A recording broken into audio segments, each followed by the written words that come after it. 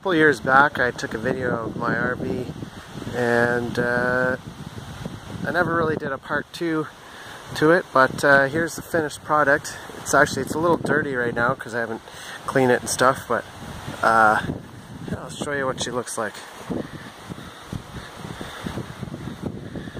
Oh, I gotta unlock this. Okay.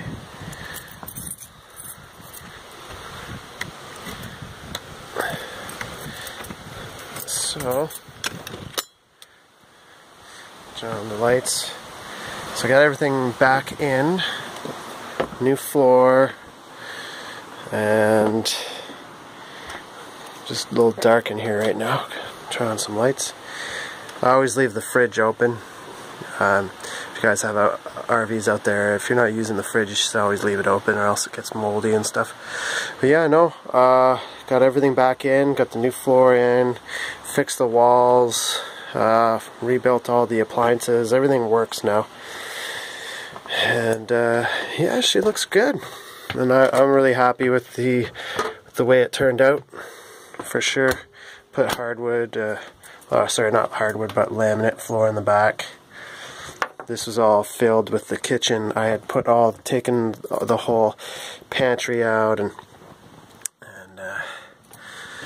yeah, just tile in the bathroom. So it was a lot of work.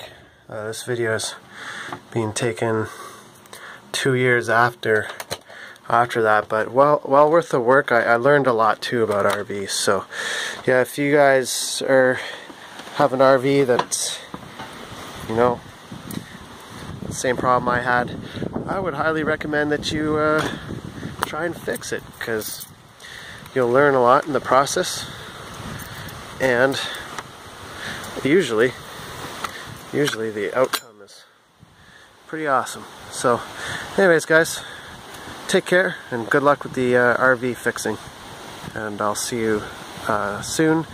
I have another trailer that I'm going to be fixing soon, so I'll make a video of that. Anyways, we'll see you soon.